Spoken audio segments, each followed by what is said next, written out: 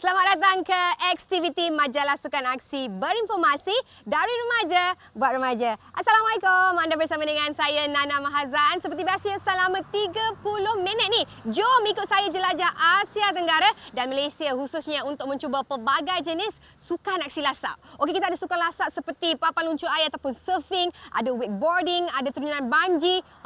Macam-macam sukan lasak akan kami paparkan di Xtiviti. Dan kalau setiap minggu anda menonton Xtiviti ni, anda bakal mendapat informasi mengenai sukan aksi lasak, antaranya lokasi yang sesuai, kos, tips keselamatan dan macam-macam lah informasi yang akan kami kongsikan bersama dengan anda.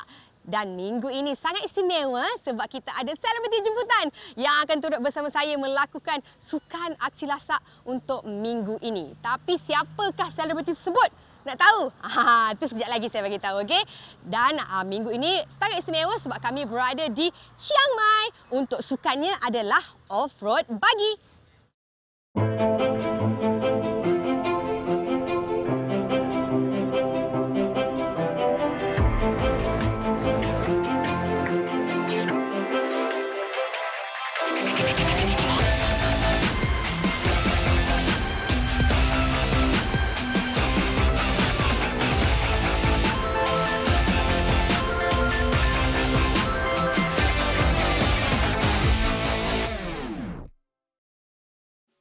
Perjalanan dari Bangkok ke Chiang Mai adalah mengambil masa selama lebih kurang 1 jam dengan menaiki kapal terbang. Setibanya di Chiang Mai, kami terus menuju ke X Center yang terletak di daerah Mary.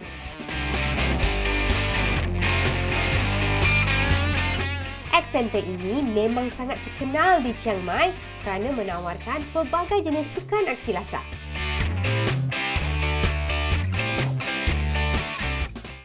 Sekarang Nana berada di X Center Chiang Mai, Thailand dan bersama dengan saya Mr. Bam, tentunya daripada X Center yang akan menerangkan sikit tentang sukan aksi lasak minggu ini iaitu off-road buggy. Can you please tell us what is off-road buggy?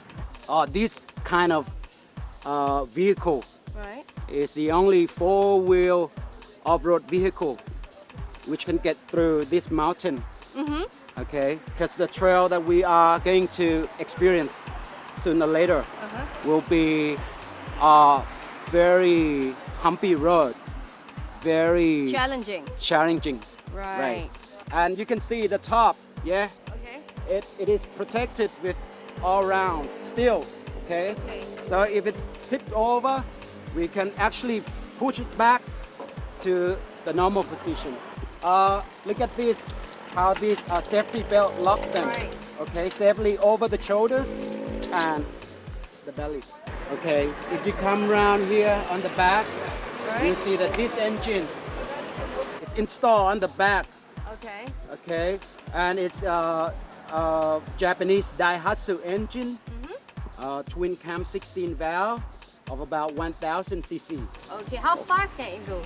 This one can go up to 100 km per hour. Per hour, yep. Okay, maybe you have like advice for the teenagers who wanted to try this kind of sport? Sure. This only you can drive if you have a driver license and you know how to drive an automatic car. This is simple enough for those people. It's that easy? That's easy. Oh, wow.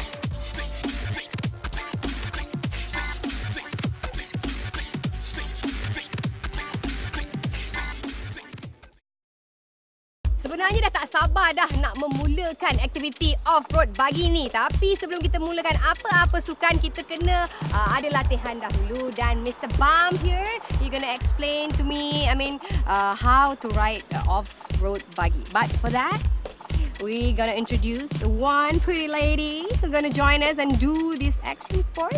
This is Haniz Zalikha. Hi. Hello, apa khabar Haniz? Good. Sudahkah bersedia untuk aktiviti yang seterusnya hari ini? Okay. Kalau Haniz dah bersedia, kita akan tanya Mr. Bam. Maybe you can tell us what the first step that we need to do before we start. Yeah. Okay. Well, as we do X Games here, so our game has to be safety first. Right. So on this buggy game, we need to provide each driver a helmet. Helmet? Even if he or she has passenger also a helmet. Okay, so helmet for safety first. But this is also for even safetier. It's the harness. So to protect the hair? Yeah, because this helmet are being used with so many other people. So lots of sweat. Yeah. But you don't need to put it on your nose now, because while we're driving, we may need to talk, and we'll give you directions when we get to dirty parts, a lot of dust, a lot of things. We'll let you put it this out.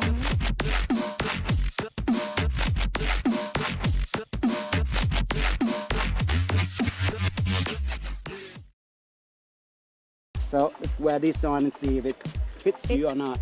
Is it okay if the driver don't want to use this mask or the helmet? It's okay, I can take my risk. Is that okay? Well, we have to see what's in case, but we do always ask first, for safety. And so when we drive, we close this down, so you can still see through. Yeah.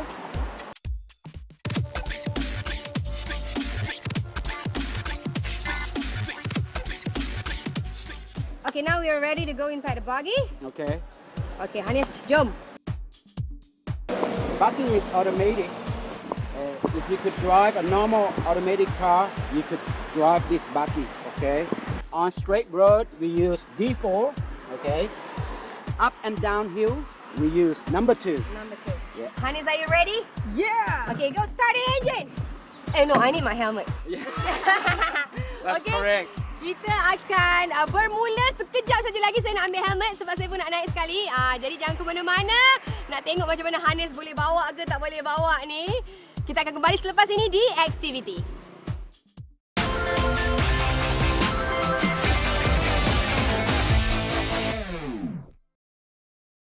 Lokasi untuk melakukan off-road bagi ini tidaklah jauh sangat dari X-Center. Perjalanan kurang dari 10 minit, kami sudah tiba dan bersedia untuk menempuh keadaan jalan yang sangat mencabar. Melalui lereng-lereng bukit, lopak, kawasan cerun memang sangat mengujakan. Konsentrasi yang amat tinggi diperlukan untuk pemandu off-road bagi ini. Aktiviti sukan aksi lasak ini bukan sahaja menguji kemahiran memandu, juga ketahanan mental mengatasi rasa takut melalui jalan yang sangat mencabar. So here we have come to half of the trip. Yeah, we stay at viewpoint. I hope you got some mud on you. Yeah, you can clean here. It everywhere. My hands just now. Yeah. How was it anyway? It was great because the views are really nice, as you can see here. We're like at the top, almost at the top. We're not really at the top, but this is really good. Really great view. Yeah. So when you were driving yourself, how was it? All right. It was quite tough, but it was really fun. Yeah. Thrilling, yeah. You think anyone who has a driver license can drive this? Yes, yes, absolutely. You guys should try it. Yes, absolutely.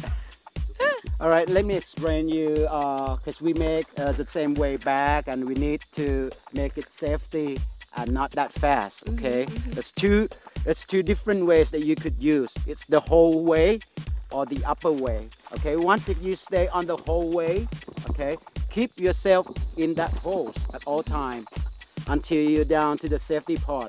Otherwise, if you're on the higher part, okay, stay on the higher part always. Okay. Yeah, that's how you drive it safe. To make it easier. Yeah, and when you're in the water, we normally spin the steering wheel a little bit, turn it sideways a little bit, so it won't get stuck. Stuck in the mud. Yes. Yeah. Okay. Yep. That's a good tip.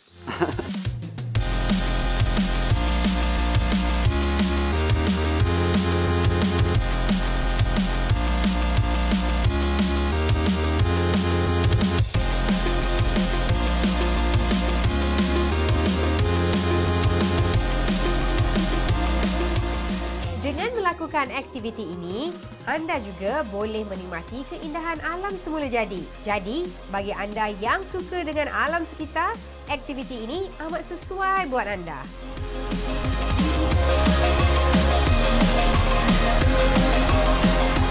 Selepas penat meredah hutan belantara, Haniz, Zalikha, mungkin awak boleh cerita sikit pengalaman semasa memandu sendiri. Bagi tu macam mana? Masa memandu sendiri tu rasa macam ragu-ragu sebab kita tahu dia punya road tu bumpy kan, banyak macam yang tak rata. Tapi bila dah buat tu rasa nak lagi jauh, nak lagi curam, nak lagi macam ni macam tu. So macam seronok lah, memang seronok.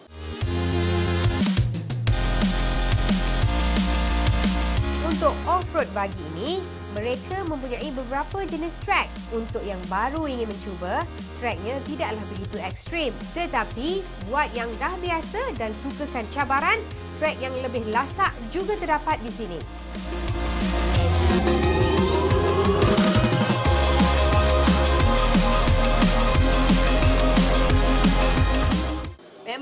Sebenarnya memang lain dengan bawa kereta biasa lah kan? Lain. Lepas tu dia punya steering tu macam agak liar sikit, luar kawalan. Kalau kita termasuk lubang je dia macam dia tolak tangan kita. So kita macam okey. Okey, macam mana Haniz tahu macam mana nak control? Sebenarnya first time kan, ni pertama kali macam mana? Just macam Bam cakap tadi, kena fokus lah. Fokus. So tangan pun kena kuat juga lah sebenarnya.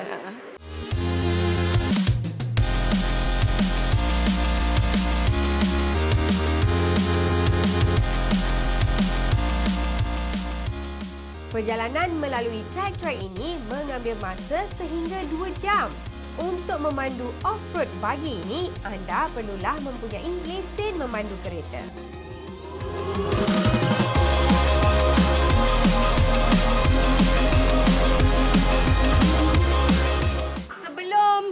Sebelum Haniz cuba, apa tanggapan ataupun rasanya macam mana off-road ni? Ada pernah terfikir ke macam mana?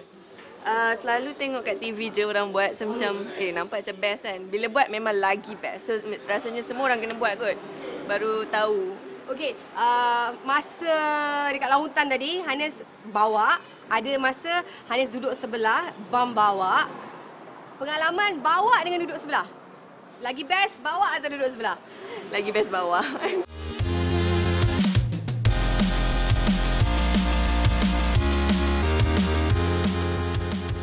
Untuk memastikan keselamatan semasa melakukan aktiviti ini, had laju yang bersesuaian perlulah dipatuhi.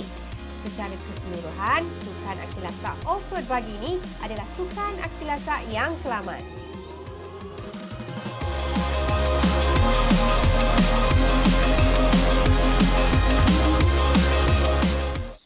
We're gonna take a break, Mr. Bam.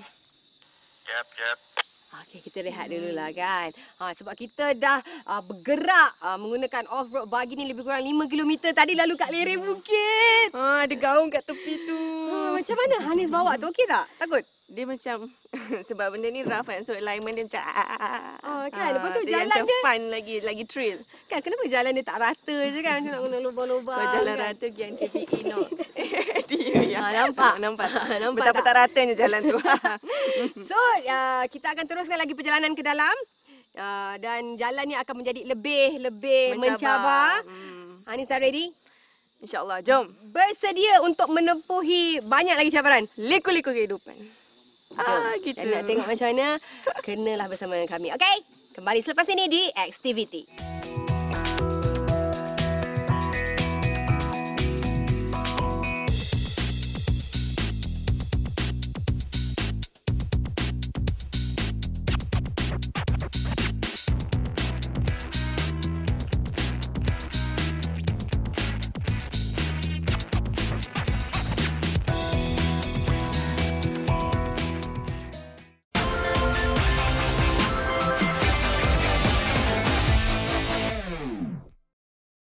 Memang sangat teruja, memang sangat-sangat best masa dekat dalam hutan tadi, jalan yang tak rata dan sebagainya. Memang orang kata it's a good experience, a great experience actually. Okay, Mr. Bam, if there's someone like interested to try the off-road buggy, how much would it cost? Yeah, we have a price right here, okay?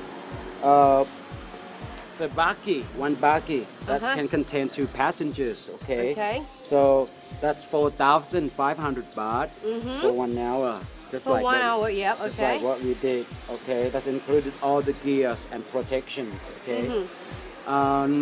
Including the instructors and guider. Guider and Yep. everything. That's Okay. correct, yep. So this without the deposit, another 3,000 baht. Okay. That they put on, and when they get back the bakkie with no damages, Okay. we'll They'll make give them- back the 3,000 baht. That's correct. Okay, other than that, it's only 1 hour. Is there any, like, if they want to go like further, like 2 or 3 hours, Yeah, right? if they want to go for 2 hours, that's maximum we do. That's Okay. 7,000 baht. Okay, and the deposit is still the same. Okay. Okay. Yep. So it's very easy. It's hanya 1 hari saja.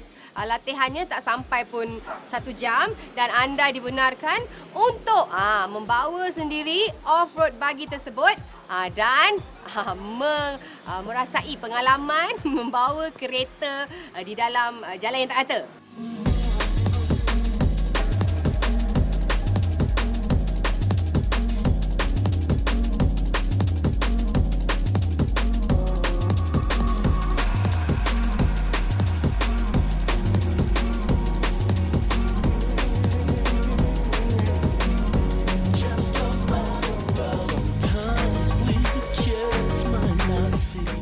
Bila kita duduk sebelah rasa macam tak thrill, kita tak kawal benda tu, kita just dibawa macam tu kan. And kita tahu orang bawa tu pro pula tu, so macam I feel safe. Tapi bila kita bawa sendiri, kita rasa macam okay, aku kena ni keselamatan aku ni, nyawa aku ni macam tu. So Jadi macam benda tu- lagi teruja lagi macam We spend our life in the rain. Every day feels the same when I awake in the morning. No, no. We feel like our work is done. We sit and wait for the sun, but it's hot in our eyes. We spend our life in the rain every day. But maybe you can comment on her driving skill off-road. For the first time off-road bakkie driver, she did a good job. Really? Yeah. Oh, you're just Yep, saying yep. that. Yes.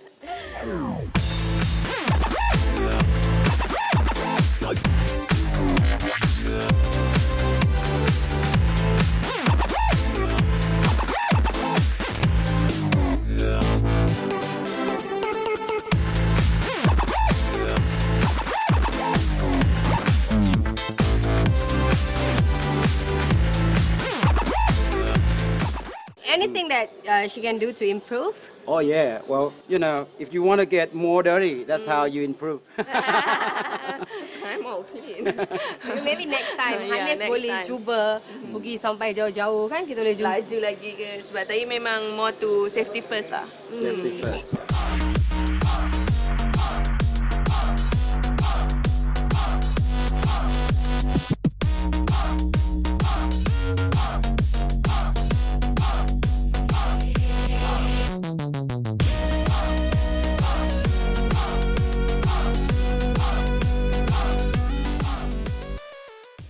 But maybe you have some kind words or some advice for those who want to try this sport, Yeah. who's not that extreme or don't know how to drive. Oh, okay. Well, if you're a very beginner, okay, and you really want to drive this off-road bakkie, we'll teach you how. We'll get you to drive on this normal road in front of our office first. Right. Okay? Get used to the bakkie, okay, used to the way to control it properly, and we'll take you out.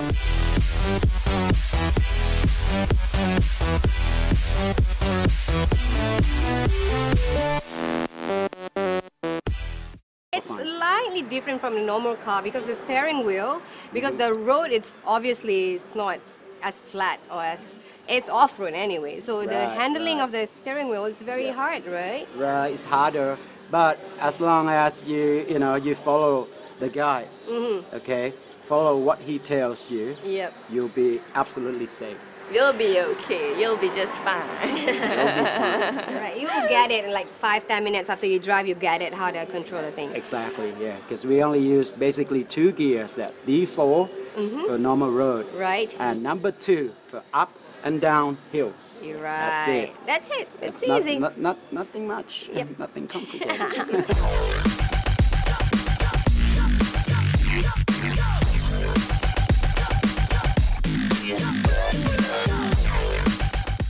Nampak macam senang. Jadi kepada anda yang sukakan cabaran, yang sukakan lebih dekat dengan alam sekitar mungkin, off-road buggy ni adalah sukan aksi lasak untuk anda. Jadi apa kata cuba salah satu sukan aksi lasak yang anda suka, kerana sukan ini mampu membina minda yang sihat dan juga cerdas. Okey? Right, Bang? Alright. Congratulations. Right. Thank you. Thank you, Bang. Thank you. Okey, buat pengetahuan anda, untuk ke X Center di Bandar Mariam ini sebenarnya terletak 45 minit daripada lapangan terbang antarabangsa Chiangmai. Dan untuk maklumat lanjut, anda boleh layari alamat yang tertera di bawah ini. Kami di pihak Xtiviti ingin mengucapkan terima kasih banyak-banyak kepada Mr. Bam di atas tunjuk ajarnya mengendalikan sukan lasak minggu ini, iaitu off-road buggy. Dan tentunya kepada Mr. Ian selaku pemilik X Center yang menaja lokasi dan juga aktiviti pada minggu ini. Jadi remaja sekalian yang ingin mencuba sukan aksi lasak, anda kena cuba kerana ia mampu membina minda yang sihat dan juga cerdas. Kita jumpa lagi minggu hadapan di Xtiviti, majalah sukan aksi berinformasi dari remaja buat remaja, bersama dengan saya Nana Mahazan. Bye-bye, kita jumpa lagi. Assalamualaikum.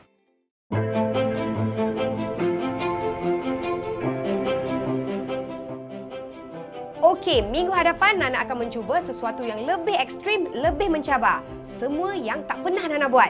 Pasti anda akan teruja. Kalau Nana boleh buat, anda remaja di luar sana pasti boleh.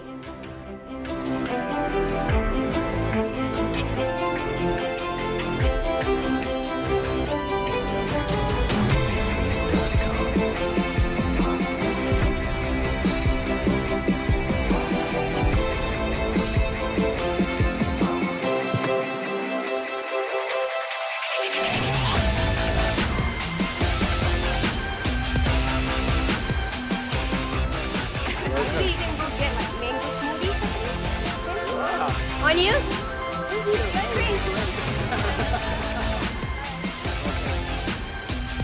Best sangat. Sangat mengujakan. Berjalan pula.